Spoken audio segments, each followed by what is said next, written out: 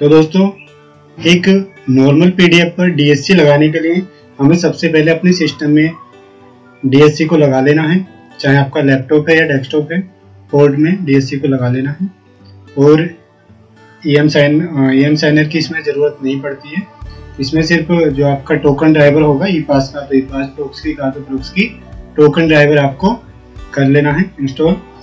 और फ्रेंड, उसके बाद में ये पीडीएफ एक्रोबैट रीडर और पीडीएफ रीडर दोनों के थ्रू ही लग जाएगा। तो पीडीएफ ओपन करने के बाद आपको ये साइड में जो स्टेप दिख रही है, इसमें आना है। इसमें आने के बाद ये लास्ट में मोर टूल्स का इसमें एक आइकन दिख रहा होगा, इस पर आपको क्लिक कर देना है। क्लिक करने के बाद में ये सर्टिफिकेट जो है लास्ट में उस पर करना है क्लिक। क्लिक करने के बाद ये फ्रेंड्स ऊपर आ रहा है digitally sign, time stamp, validate all signatures. तो आपको फर्स्ट वाले पे डिजिटली साइन पे क्लिक करना है। उसके बाद में एक पॉपअप इस तरीके से ओपन होगा, यूजिंग योर माउस क्लिक, तो ओके कर देना इसको।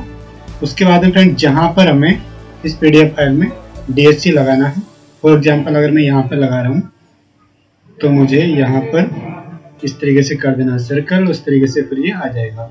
और मुझे जिस पर्सन का भी डीएससी लगाना है उसका यहाँ से नाम सेलेक्ट कर लेना। जैसे मुझे अपना लगाना है जयविंदर सिंह, तो मैं अपना नाम सेलेक्ट कर लूँगा और इस तरीके से ये साइन हो जाएगा। मैं यहाँ पे सेव कर दूंगा।